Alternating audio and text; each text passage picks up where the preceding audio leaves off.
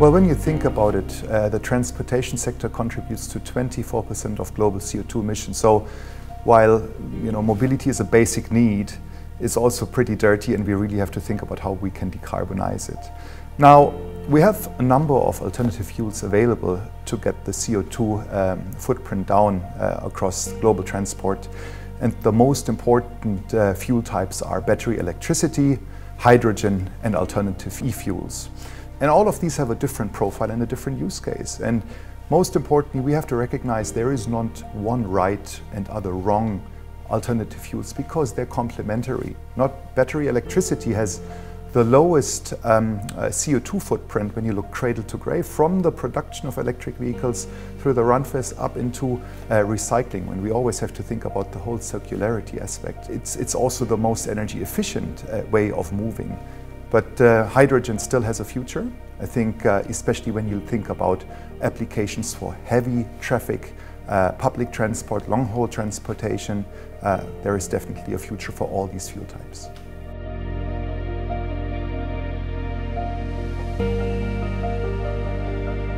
It's an interesting question because when we look at the way value chains have changed in mobility over the last years with these new topics, we see actually the border between these sectors are completely redefined because it's a sector convergent topic.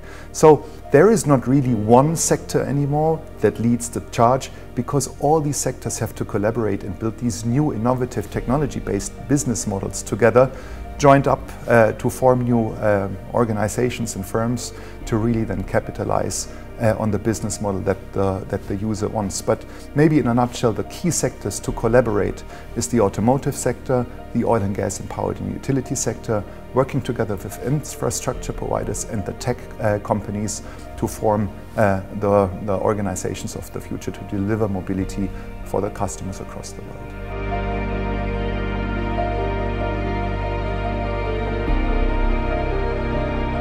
Well, governments and policymakers, they have the role to basically kickstart the electric engine across the world, because in the beginning of the formation of electric mobility ecosystem, the ecosystem is rather expensive and unattractive because you don't have infrastructure yet. So there is a way with policy and regulation to really drive the uptake of electric mobility that's very much driven by subsidies, but also by penalizing CO2 emissions and the use of petrol fuels.